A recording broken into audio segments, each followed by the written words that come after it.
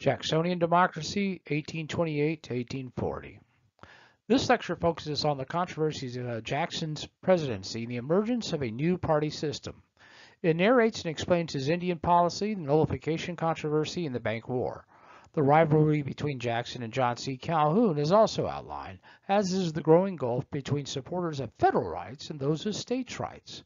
The lecture goes on to discuss Jackson's rivalry with Nicolas Biddle over the Bank of the United States, also known as the Bus, and the formation of the Whig Party to replace the National Republicans.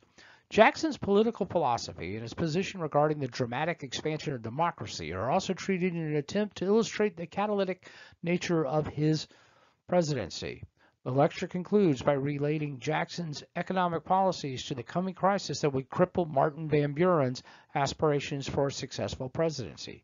The Panic of 1837 and its impact in the 1840 election are also considered. Jacksonian democracy. Politics became a popular form of entertainment. Alexis de Tocqueville observed that politics was the only pleasure an American knows. Jackson was openly partisan and politically involved, unlike previous presidents, and he sought voters among the people, lobbied Congress, and formed Hickory clubs to campaign for Jackson. He also benefited from his new powerful democratic machine run by Martin Van Buren of New York. Jackson emphasized and benefited from the trend towards democratization. During the 1820s and 1830s, the right to vote among white males increased, as many states lowered or eliminated property requirements.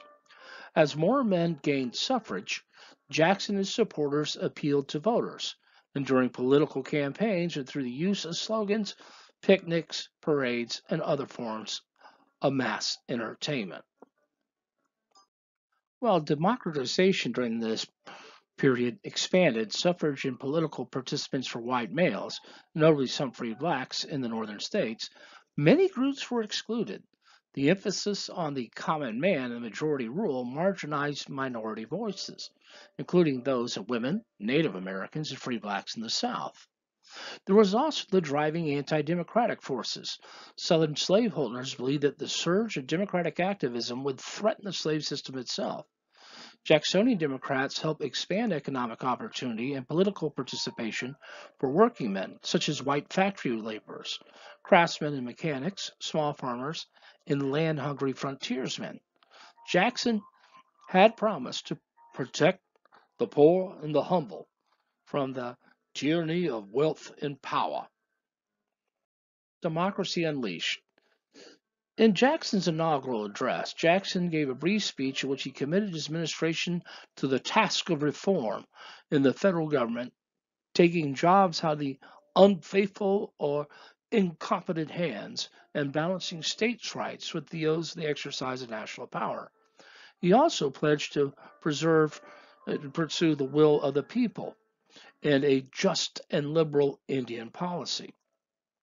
Western frontiersmen mingled with Washington society at the inaugural ball, signaling the arrival of the common people at political power. In this depiction of Andrew Jackson's inaugural party, satirist Robert Cruikshank draws a visual parallel to Noah's Ark, suggesting that the people from all walks of life were now welcome in the White House, then called the Executive Mansion. But it got so wild and crazy that the White House interior was almost destroyed. Since that inaugural, Americans have not been invited back to the White House during the inaugural. Jackson as president. To the victor belong the spoils. Jackson believed that it was best to have politicians serve in every branch of office instead of career bureaucrats. That way, the new administration was elected, those appointed in the previous team would return to their previous occupation. In addition, such a spoils system allowed him to appoint his political supporters to offices. Although this was his plan, he replaced only 20% of the entire bureaucracy during his term of office. Jackson was unaccustomed to the political infighting in Washington, D.C., soon found himself entwined in the political war between his vice president, John C. Calhoun, and Secretary of State, Martin Van Buren. The Eaton Affair. The split in the cabinet between Calhoun supporters and Van Buren supporters was magnified in a Washington social feud involving barmaid Peggy O'Neill, who in 1829 had become the second wife of Secretary of War John H. Eaton. Peggy Eaton had married John Eaton only 3 months after her first husband committed suicide. Since Jackson's wife Rachel had died, Florida Calhoun was the highest ranking woman in the social circles in Washington, D.C., and other cabinet wives refused to receive her due to her unsavory past. This led others to follow suit. Van Buren used this rift to grow closer to Jackson. When the issue was raised in a cabinet meeting, the only one to support Peggy Eaton besides the president was the widower Martin Van Buren. Van Buren resigned in order to participate in a cabinet reorganization, and Eaton also offered his resignation as well, both of which were accepted by Jackson. Jackson then asked for the resignation of the Treasury Secretary, Secretary of the Navy, and the Attorney General, all who gave their resignations. Jackson appointed Van Buren minister to England, and although the Senate rejected it, his critics believed that it would end his career, and Eaton governor of Florida. The cabinet was reorganized to promote harmony, leaving only Postmaster General William T. Berry from the original cabinet. A bill pushed through Congress to build a 60-mile road in the state of Kentucky by Henry Clay and John C. Calhoun. Jackson embarked on a campaign against internal improvements that only benefited a particular state. Most famously, he vetoed the Maysville Road Bill in 1830, which would use federal money to build a road from Maysville to Lexington, entirely located in the state of Kentucky. He argued that the interstate and trust-state within a state internal improvements should be funded only by the states, and that the Constitution gave the federal government authority over only interstate between the states commerce. He continued funding interstate projects. Opponents considered that Jackson's veto of the Maysville Road Bill an abuse of power. The Eastern Indians.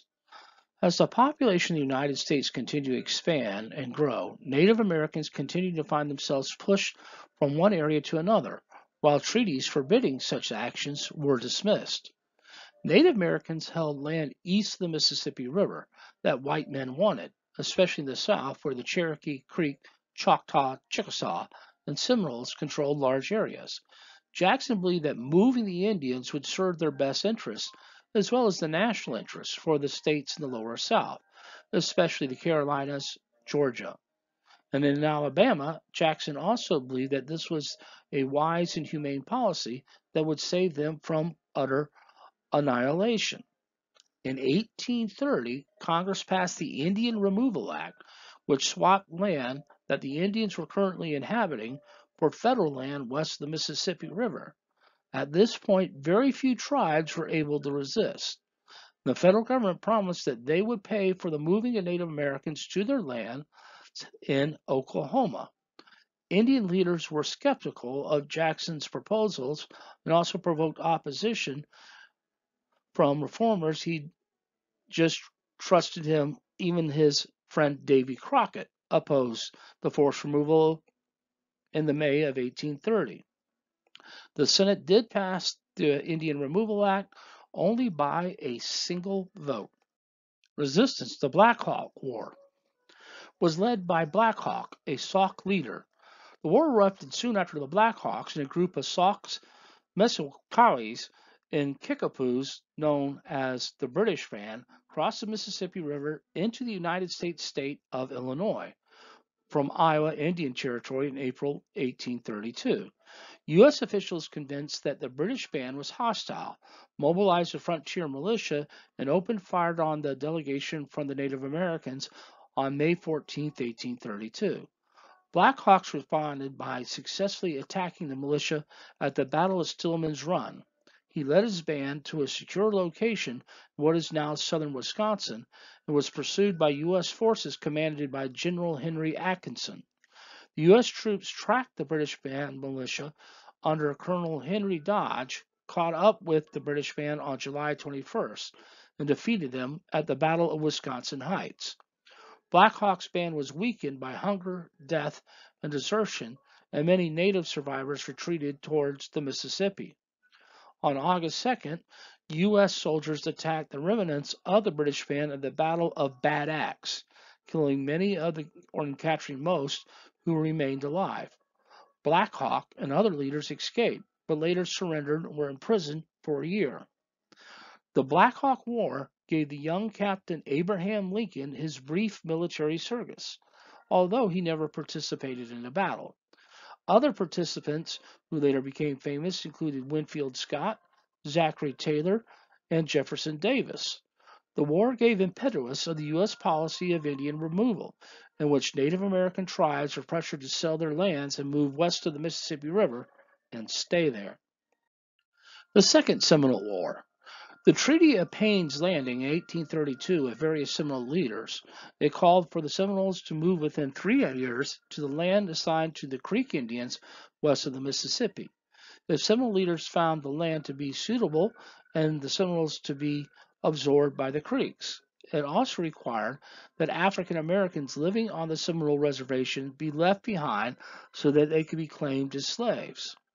A delegation of Seminoles went to the Creek lands and finding them acceptable. In 1833, they were coerced into signing the Treaty of Fort Gibson, which affirmed the terms of the earlier treaty. The Seminoles subsequently denied that they had agreed to being removed. General Wiley Thompson was assigned to oversee the removal of the Seminoles in 1834. After learning that they did not intend to leave Florida, he informed the Seminoles that President Jackson had authorized him to remove them by force if necessary. Chief Osceola would emerge as a leader among the Seminoles, determined to resist resettlement. The Dade Massacre on December 28, 1835, as Major Francis Dade was leading more than 100 soldiers from Fort Brooke near Tampa to Fort King near present-day Ocala. Some 180 Seminoles and their allies ambushed the troops, killing all but 3. The Dade Massacre marked the start of the Second Seminole War. That same day, Osceola also killed Thompson. And on December 31st, another contingent of some 750 soldiers and volunteers, led by General Duncan Clinch, was ambushed on the Withlacoochee River and forced to withdraw. General Thomas Jessup. Throughout 1836, Seminoles attacked plantations, outposts, and supply lines, and they stymied several efforts by the United States to subdue them. Near the end of the year, however, General Thomas Jessup took charge of the U.S. forces, and he instituted a change in strategy, sending small contingents of men to pursue Seminole bands. The tide subsequently began to turn. In October 1837, Jessup set up a false truce and captured Osceola and a dozen of his followers. In December, Colonel Zachary Taylor led some 1,000 men against a reported Seminole encampment at Lake Okeechobee. In the ensuing battle, the badly outnumbered Seminoles imposed heavy losses but were nonetheless forced to withdraw. The final major engagement, the Battle of Lokahatchee River, took place in January of 1838. A contingent of sailors and soldiers led by Lieutenant Levin Powell encountered a large group of Seminoles and was forced to retreat. A few days later, Jessup dispatched some 1,500 men to engage the Seminoles, who fought valiantly but were defeated. Over the next 4 years, small engagements continued to take place. An increasing number of Seminoles were induced or forced to move west to the Creek Reservation. By 1842, some 3,000 to 4,000 Seminoles had been resettled, and only a few hundred remained. The Armed Occupation Act of 1842 promoted white settlement in Florida, and the Second Seminole War was declared over on August 14, 1842, although no treaty was ever signed. The fixed policy of the Jackson administration and pressure from the states forced Native Americans in the 1830s to migrate from their eastern homelands to a special Indian reserve west of the Mississippi River, which is the Oklahoma Territory, which would be named henceforth Indian Territory. Under a series of treaties beginning in 791, the Cherokees in Georgia were recognized as a separate nation with their own laws and customs. White settlement on their lands in Georgia and on neighboring Creek lands and encroachment on Choctaw and Chickasaw lands in Mississippi and Alabama created tensions. When gold was discovered on Cherokee lands, the Georgia legislature in 1830 voided the previous laws, for which the Cherokees sought relief from the courts. In 1828, the Georgia state legislature placed the Cherokees under state jurisdiction, denying the Native Americans legal rights. In the Supreme Court case Cherokee Nation v. Georgia, Chief Justice John Marshall ruled that the Cherokees had an unquestionable right to maintain control of their ancestral lands, but the court ruled that it lacked jurisdiction. The Cherokees were, after all, a domestic dependent nation, not a foreign state. In Worcester v. Georgia, Georgia officials arrested a group of white Christian missionaries who were living among the Cherokees, the violation of state law. Two of the missionaries, Samuel Worcester and Leo Butler, were sentenced to 4 years of hard labor. They appealed to the Supreme Court. Marshall ruled that the missionaries must be released, and the laws passed by the Georgia legislature violated the constitutional laws and treaties of the United States. President Jackson refused to enforce the court's decision. Jackson supported Georgia, stating, "John Marshall has made his decision, now let him enforce it." Now, the court ruled that the national government had exclusive jurisdiction over Cherokee territory, a decision defied by Georgia. Southern states will interpret Jackson's reaction and be in favor of states' rights over national government. We're going to see that's going to be a mistake. Trail of Tears. The Cherokees of Georgia were required to move out west after Elias Mundalt and a small faction of the Cherokee Nation signed the Treaty of New Echota. It had been rejected by the Cherokee Nation's official leadership and 90% of the Cherokee people. While many Cherokee elites fought against Jackson's policy, Elias Mundalt, editor of the first Native American newspaper, Cherokee Phoenix, signed the Indian Removal Treaty in 1835. He is subsequently murdered. For the Cherokees, the Trail of Tears stretched 1,200 miles from their homeland to the east to what became Indian Territory in Oklahoma. 17,000 Cherokees were evicted. 4,000 died on the nightmarish march from Georgia to Oklahoma after being forced from their native lands. A few Cherokees held out in the mountains in North Carolina. They would be known as the Eastern Band of Cherokees. Several years later, the Creeks and the Chickasaws would march on the same trail. All told, some 100,000 Eastern Indians relocated to the West in the 1820s and the 1830s. The government then sold 100 million acres of Indian land, which was mostly used to grow cotton in the states of Georgia, Alabama, and Mississippi. The Bank War. The second bank of the United States. Only 20% of the bank capital was owned by the federal government. The rest was a private corporation with extensive power. The bank held all the federal funds, including tax collections and tariffs, in exchange for an annual $1.5 million fee. The bank was also allowed to use the government's deposits for loans to businesses. It was supported by 29 branches across the nation, and the headquarters were at Philadelphia. And the bank promoted the stable money supply. It required the 464 state banks to keep enough gold and silver coins called specie in their vaults in order to pay back their own paper currency. The bank was led by Nicolas Biddle, and the bank had accumulated massive amounts of money and economic clout. Those in the South and the West feared its growing monopolistic power. Jackson, like typical Westerners, had always hated banks whom he called vipers and thieves. His own prejudices came from his own personal financial loss in the 1790s. Jackson distrusted banks because they printed too much paper money, causing a rise in inflation. He only wanted gold and silver coins to be used for economic transaction, which is called specie. The bank war between Jackson and Biddle revealed the president never truly understood the bank's role or policies.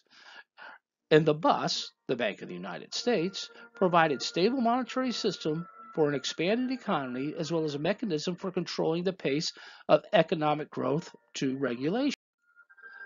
In an effort to make the recharter of the bus an election issue, the bank supported urged that it be readopted in 1832 instead of 1836, when the charter was due to expire. This was led by Henry Clay of Kentucky, believing Jackson would not dare veto the recharting efforts and make it a campaign issue in 1832 and cost him the election. Jackson surprised the supporters by vetoing the bill, and Congress did not have the votes to override it. Jackson's effort to defeat the recharter of the Bank of the United States is likened to fighting a hydra, a many-headed serpent from Greek mythology, just as the hydra would sprout two heads when one was severed. For each bus supporter that Jackson subdued, even more emerged to take his place. Jackson believed that the only acceptable format of money was in hard currency, not paper, which depended on the whim of the bankers, which could be made worthless. He was joined in opposing the bus by many state and local banks, which by law were forced to control their paper currency more than they would like. Nullification. John C. Calhoun's state of South Carolina had suffered an economic malaise due to its inhabitants' thought to the protective tariff on goods imported from Europe. South Carolinians labeled the tariff of abominations by taxing British cloth coming into U.S. markets, Southern cotton growers by reducing British demand. It also hurt Southerners by raising the price for imported products. The approval of the tariff of 1828 caused Calhoun to support the theory of nullification. That is, the ability of a state to declare null and void an act of Congress that it did not like, similar to what Jefferson and Madison did with the Virginia and Kentucky resolutions. He outlined his views on nullification in the South Carolina Exposition and Protest in 1828. Calhoun claimed at a church in 1828 that he had favored the interest of New England textile manufacturers over Southern agriculture. Due to the circumstances, the state could nullify or veto federal law it deemed unconstitutional. The Clash of Titans, Webster versus Hayne. Since the founding of the colonies, a north-south divide had existed.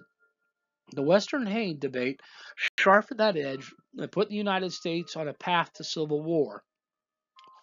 When the Foote Resolution was introduced to restrict federal land sales in the West, Daniel Webster and Robert Hayne engaged in a debate over the theory of nullification and the state's rights to do so. Although the debate began as a discussion of the restriction of federal land sales, it quickly grew to include larger topics concerning states' rights versus federal authority and interest.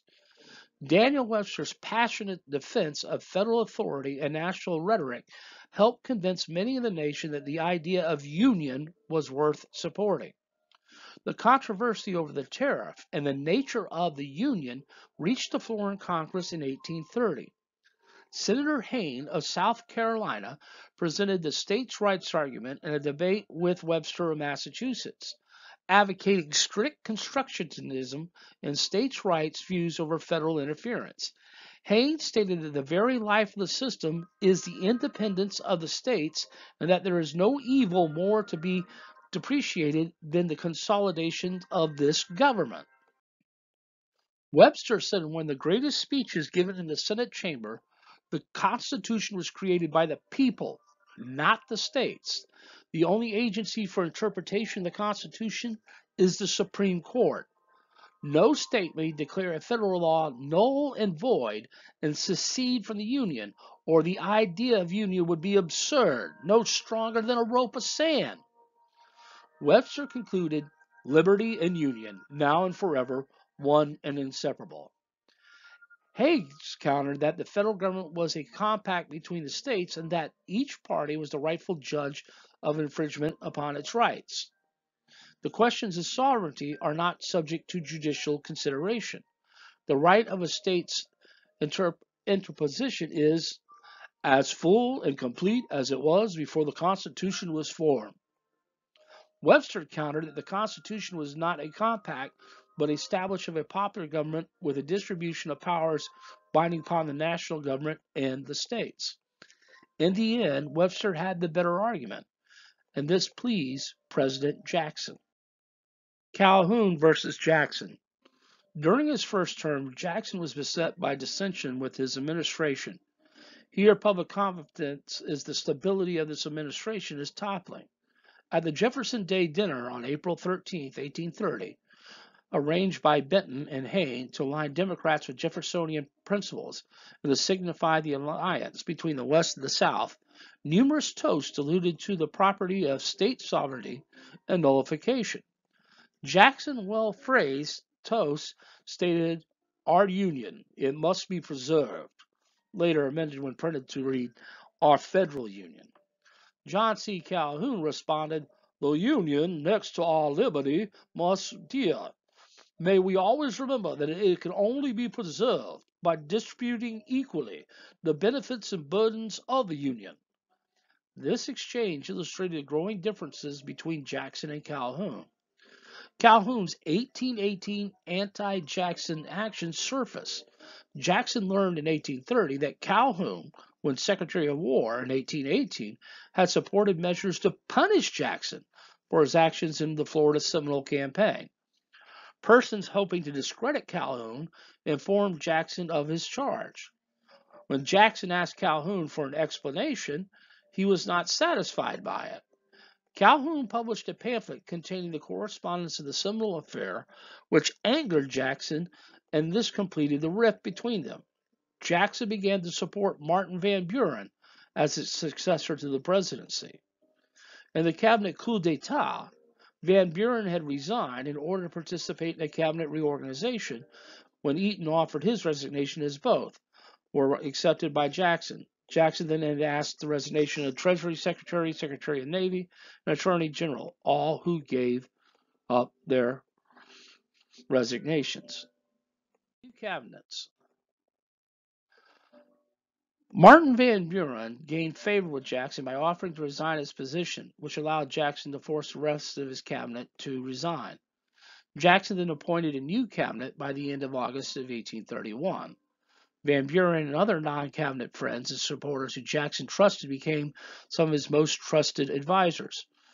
Critics dubbed this group Jackson's kitchen cabinet, which included Amos Kendall, Isaac Hill, William B. Lewis, Andrew J. Donaldson, and Duff Green. After the cabinet was reorganized in 1831, Jackson relied on it for counsel. The threat of Calhoun, the cabinet convinced Jackson to drop his pledge of one term. They believed that Van Buren would not be able to win nomination in the election, and not to do so, John C. Calhoun would do everything in his power to prevent it. The Anti-Masonic Party. The Masons, as an all-male social organization, would grow to 2,000 Masonic lodges by 1830 and scattered across the United States with 100,000 members called Masons or Freemasons, which included Andrew Jackson and Henry Clay. The new anti-Masonic party owed its origins to William Morgan, who had been thrown out of the Masons. When William Morgan mysteriously disappeared after preparing an expose of Freemasonry, an investigation did not solve the mystery of his disappearance, but revealed that most New York office holders were Masons. Opponents of Jackson's, also a Mason, exploited the subsequent popular reaction against Freemasonry to form an anti-Jackson political party. Supporters came from New England and New York. This is the first third party in the United States with a national base of support, the first political party to hold a national convention and nominate a candidate for president, and the first to have a national platform.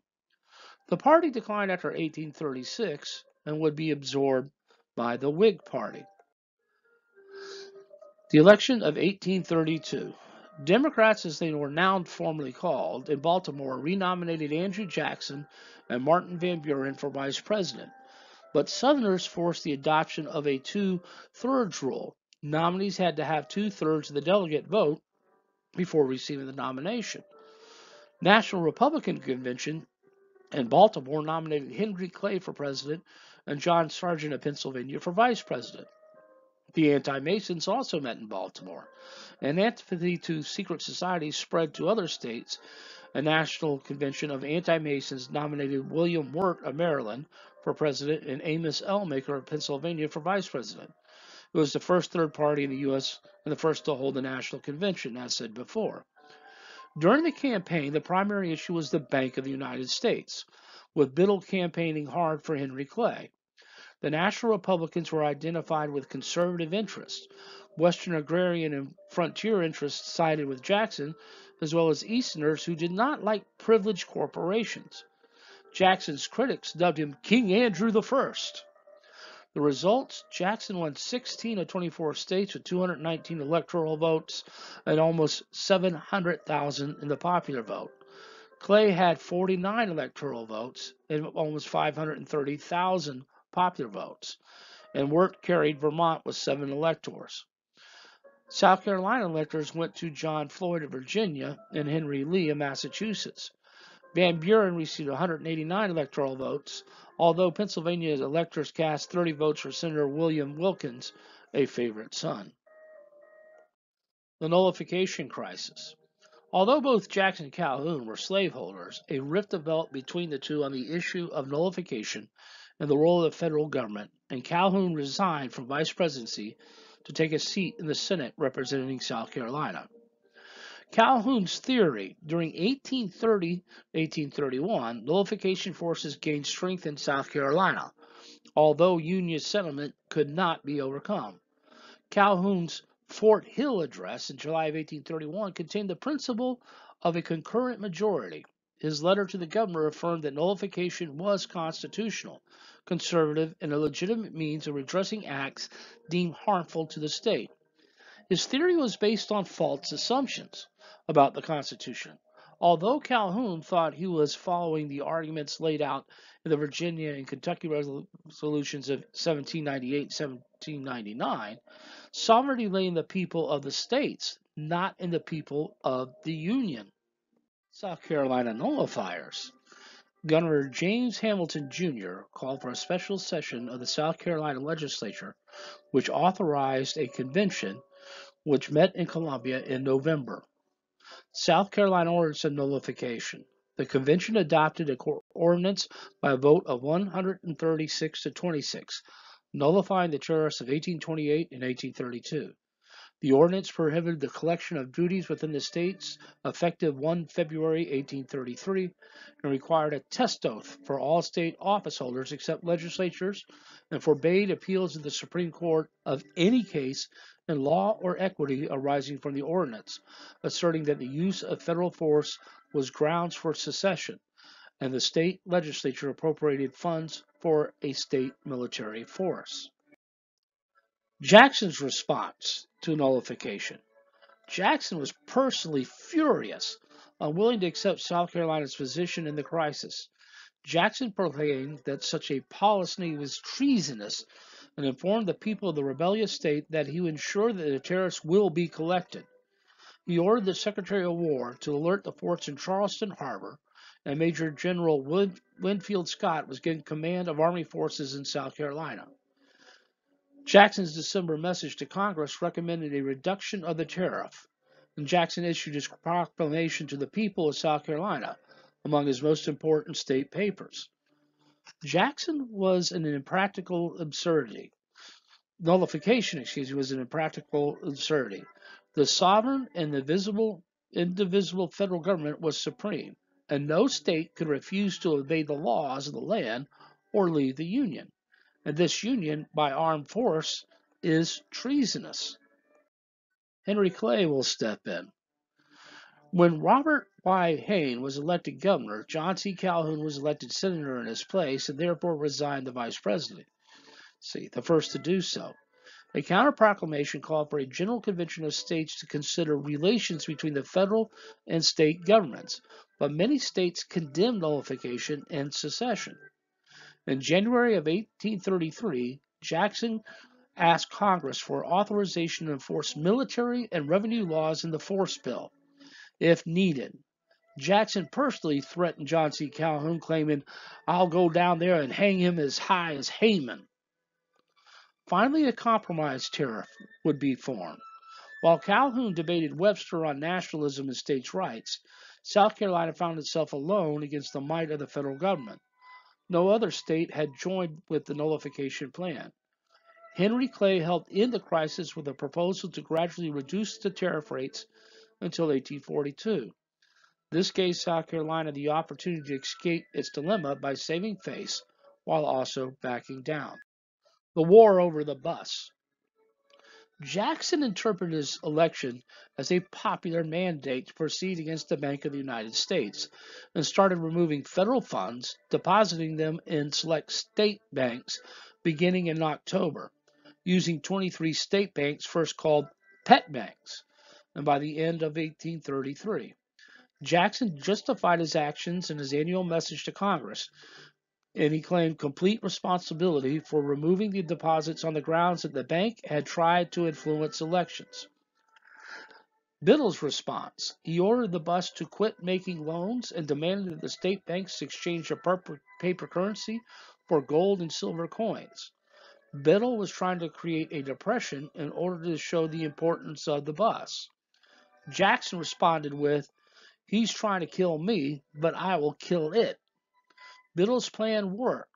Clay and Calhoun argued that Jackson's halting all federal government payments into the bank and spent the remaining funds that it had on deposit was illegal. Jackson transferred the federal funds to the so-called pet banks, 23 state banks, mostly in the West. The new Whig Party. In 1834, the anti-Jacksonians started calling themselves Whigs, a name associated with 18th century American and British opposition to tyranny. Congressional reaction to Jackson's actions against the bank led to the founding of the Whig Party. The first members of the Whig Party believed that Jackson had exercised too much power in his years as president. Local and state coalitions of the Whigs elected a majority to the House of Representatives in 1835. Whigs viewed government as a force to promote economic development, and compared to Democrats, Whigs were more likely to oppose further western expansion. The Whigs were a party of bankers, manufacturers, small-town entrepreneurs, commercial farmers, and skilled workers. Whigs also tended to be native-born Protestants who supported evangelical religion, and the Whigs supported reform efforts, especially ones directed at non-English and Catholic immigrants. Killing the bus. Jackson would finally win the battle against the bus, which was shut down completely by 1841. Jackson received many death threats and decided that his political opponents were trying to kill him. In January of 1835, Richard Lawrence shot his pistols twice at the president. However, the guns misfired. A jury decided that Lawrence was insane and ordered him confined to an asylum. The destruction of the bus showed Jackson's strength and weaknesses. It is the determination to destroy the bus hurting the national economy. Without it, there was nothing to regulate the nation's money supply or its banks. State banks more than doubled, and their dollar amount along these unregulated banks quadrupled, preparing a way for a financial panic depression. Jackson and the Democrats were committed to expansion of slavery into the Gulf Coast states. In the South and the West being flooded by cotton, credit, paper money, and slaves, which produced mountains of debt. Each new state bank was irresponsible, printing its own paper currency. This led to reckless land speculation. With no central bank to regulate these wildcat banks, many of them went bankrupt only after a few months, and for years leaving their depositors empty-handed. The Money Act. The Distribution Act. During the 1830s, the federal government acquired huge amounts of money from the sale of government-owned lands. The money received from these lands helped the Treasury Department to pay down the federal debt, which was eliminated completely in 1835. By 1836, the federal budget was generating an annual surplus, and in June of 1836, Congress approved the Distribution Act, which required the federal government to distribute to the states the surplus federal revenue from land sales. The state governments would then draw upon these deposits to fund roads, bridges, and other internal improvements. The Specie Circular. Jackson ordered the issuance of the Specie Circular, which provided that after 15 August 1836, only gold, silver, or Virginia land scrip would be accepted by the government in payment for public lands. Although paper money was permitted until December 15th for parcels of land up to 320 acres purchased by actual settlers or bona fide residents of the state in which the sale was made. The purpose to repress alleged frauds from the monopoly of the public lands in the hands of speculators and capitalists, and the ruinous extension of banknotes and credits. Although public land sales were reduced in the West, the circular taxed the inadequate resources of the state pet banks and drained specie from the East, which led to hoarding and the weakening of public confidence in the state banks. After Jackson defended the circular in his annual message to Congress in 1836 and recommended that land sales be limited to actual settlers, Congress passed a measure that rescinded the Specie Circular, but it was pocket vetoed by Jackson. The Specie Circular was not repealed until a joint resolution in May of 1838. Censoring the mail. The anti-slavery mailing in the 1830s movement grew among some Northerners. Groups of Northern abolitionists began mailing anti-slavery pamphlets to white Southerners in an attempt to persuade them to join their movement. These abolitionist publications angered pro-slavery Southerners, especially in Charleston, South Carolina. When Congress responded to Jackson's request for a federal censorship law to ban the mailing of these incendiary anti-slavery publications by reaffirming the right of the people to use the federal mail system, Southern post offices began censoring the mail. The Democratic Party was split between those who affirmed the sanctity of the federal mail system and those who asserted the right of the federal government or state governments to censor mail that it deemed dangerous. The gag rule. Congress was bombarded with petitions requesting the abolition of slavery and the slave trade in Washington, D.C. By 1836, such petitions reached a peak and crystallized sentiment among Southern congressmen that a discussion of slavery was prejudicial to the slave system and the comity of the Union. The Senate adopted a satisfactory formula for disposing of the petitions by allowing presenters of the petitions to exercise their constitutional right of petition and enable the foes of anti-slavery agitators to register firm disapproval. But there were struggles in the House. The matter was complicated by Representative John Quincy Adams of Massachusetts, who defended the right of petition from the beginning. Although not supporting abolitionist views, he held anti-slavery views.